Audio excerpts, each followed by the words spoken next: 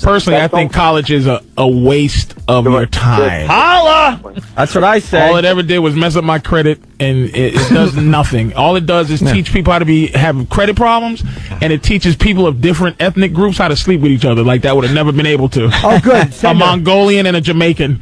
That's what they met in college. That's about it. It's a hell of a party, though, for 4 years, 5 years. It's nonsense. I think most people, you know what college teaches people?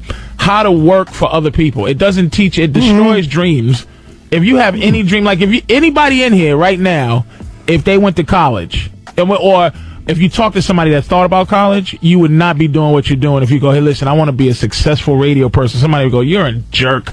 Go to college. But college does not do anything to help you better yourself. No. Nothing.